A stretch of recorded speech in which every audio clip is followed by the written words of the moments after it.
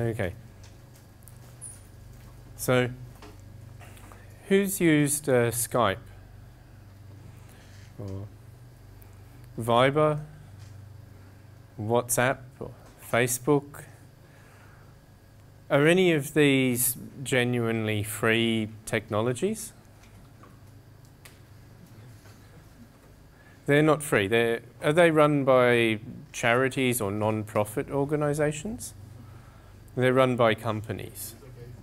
Yeah. Now, I mean, what is the purpose of a company? It's to make money. I mean, if you were starting a company, you would want to make money. And to make money, you need a product. So if you're making a service like Skype or Facebook, what is your product? If you're giving your app to people for free, where is the product? Advertising? Your clients are the product. Your customers are the product. The customers are the product, yes. So they're selling the customers not just to the advertisers, but to anybody who wants to study or manipulate the users of those networks.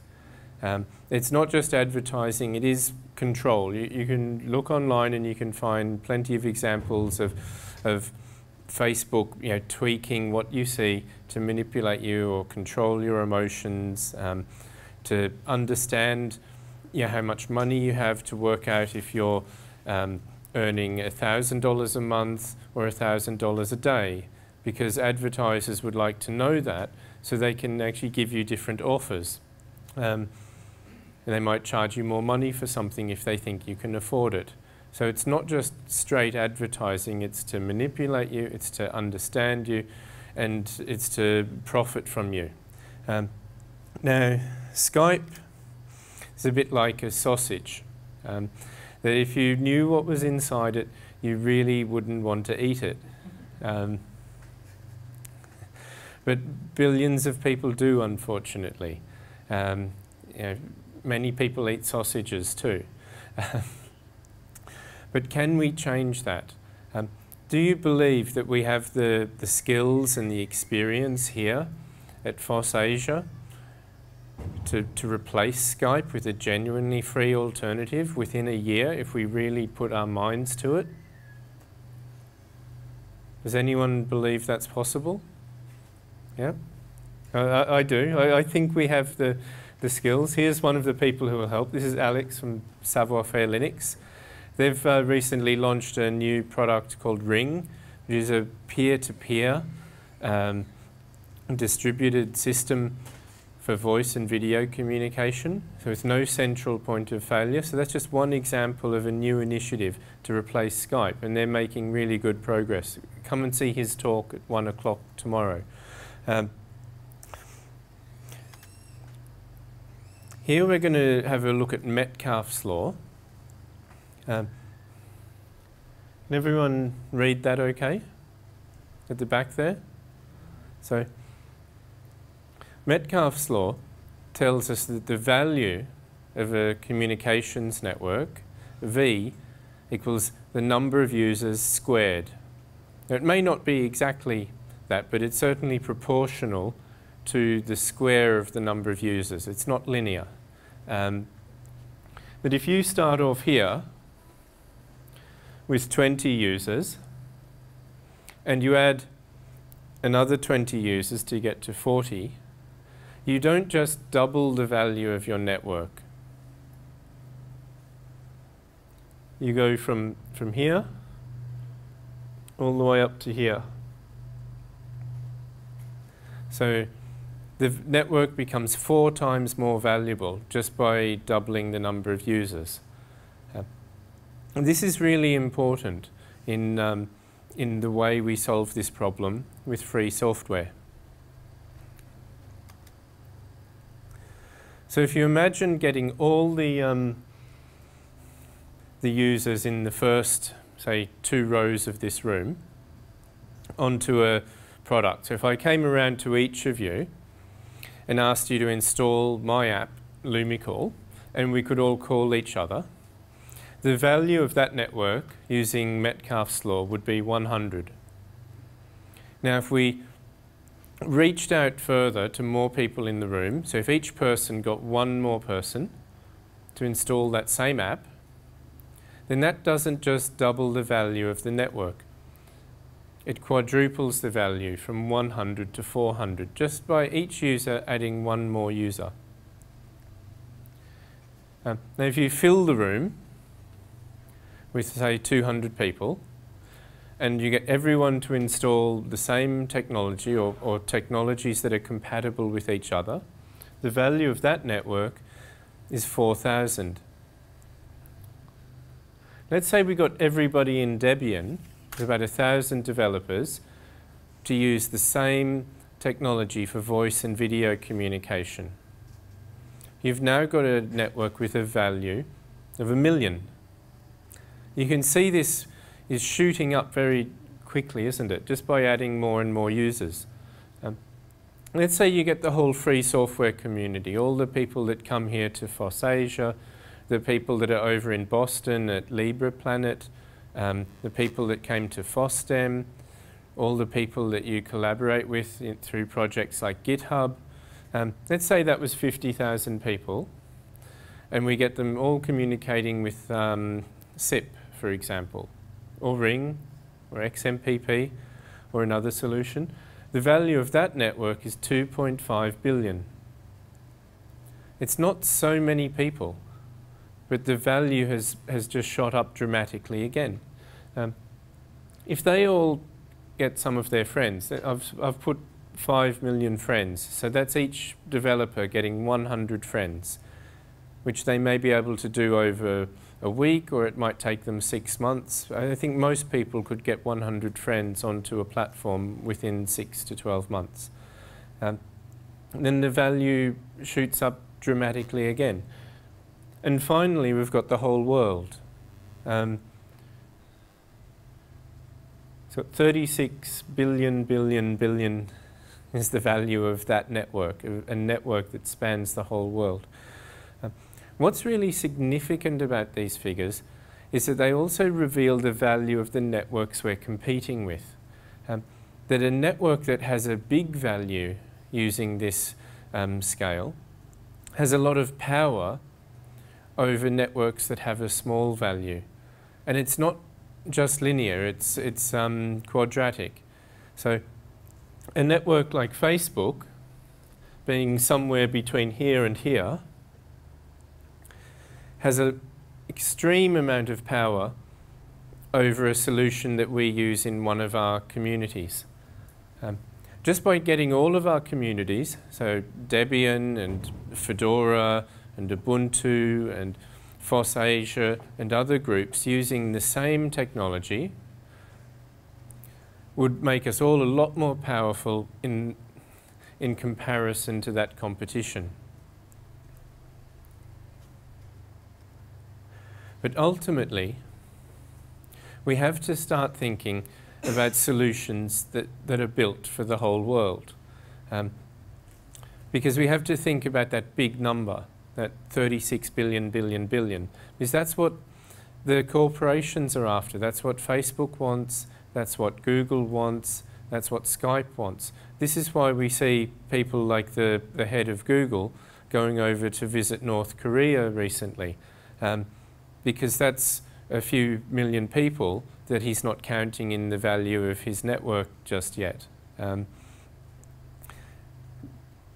Doing this seriously means thinking about solutions that scale to the whole world. At a technical level, that means we need to think about scalability when we design our solutions. We need to think about making them easier to install so that more people will install them. People that don't know as much as we do about how to operate and change their computer. Is Ring using a distributed hash table, is that aiming for that level of scalability? We're trying to find out. You're going to find out. Okay, well, let's help them find out. Okay, it's a scalability test. It's not a denial of service attack. So this is a frog. If you put your frog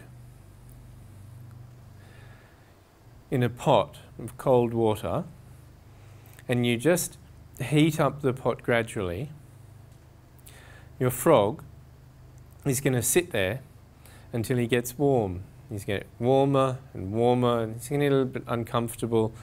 And your poor frog, and no frogs were hurt in the preparation of this slide, your poor frog is going to boil to death. But if you take your frog and you boil your water first and you drop your frog into the water, he's going to jump out. He's not going to stay there. He's not going to put his life at risk. Most users are like this. They're like the frog in the water that started out cold, that every year more and more of their privacy is being stripped away. And they're not changing their behavior. They're signing up for more and more services. I mean, who's familiar with Tinder? And people have just rushed into it. And you can't sign up for Tinder without signing up for Facebook first. If you tried to launch a service like that 10 years ago, where you insisted that to use one service you needed to be signed up to another, many people would have been extremely skeptical. But today, this is the new normal. This is the water getting warmer and warmer to the point where it's going to boil. With many of your friends and maybe even some of yourselves boiling in there with it. Now going back to some of the things we can do at a technical level, I mentioned scalability already. There are three main areas that we need to address in order to engage users. The ease of installing and configuring free software solutions, both the free software operating systems like Debian and Fedora, and also individual apps or soft phones. How do we install them? How does the user set them up the first time? How difficult is it to configure their account properties? Making all of that as easy as possible makes a big difference. If you cut the number of setup questions by half, you double the number of users. Okay? If you have 10 fields in your setup form and you reduce that to 5 fields that they have to fill in, you double the number of users. Convenience of dialing. This is one way that Viber and WhatsApp have become big very quickly, is they integrate with the address book in a smartphone. So that's made them very convenient. So Skype was very dominant, and then WhatsApp and Viber came on the scene, and they took a lot of market share very quickly through that convenience of dialing, of using the existing phone numbers to dial. And reliability and quality. So when people make a call, they need to be able to hear the other person. They don't want these one-way audio calls. They don't want the video cutting out for extended periods of time. So we need to address those types of problem, or at least we need to be able to give reliable messages to say, look, your bandwidth is not good enough. We have protocols that can monitor the bandwidth and give feedback. And at the moment, a lot of soft phones don't use that effectively, and the user just has a bad experience. Just telling the user, look, your line is not good enough, shifts the blame from the soft phone to the thing they need to fix, which is their internet connection. But if they don't know that, then they'll blame the soft phone.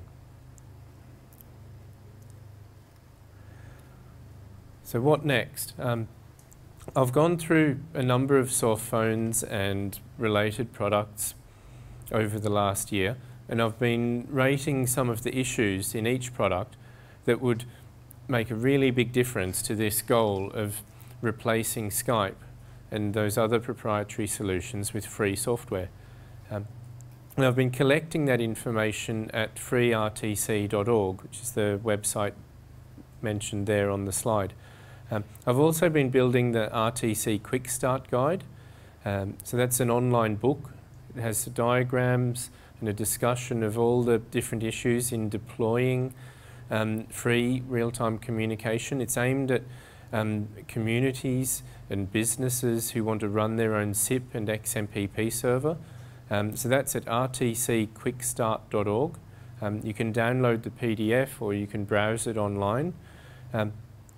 And the aim of that is that people who want to set this up, that already run their own mail server or other infrastructure, can set this up themselves. The book focuses on federated solutions, and that tends to be more interesting for corporate users and enterprises. There are also peer-to-peer solutions like Ring, and those are great for families and friends because they have no central point of control, no central servers.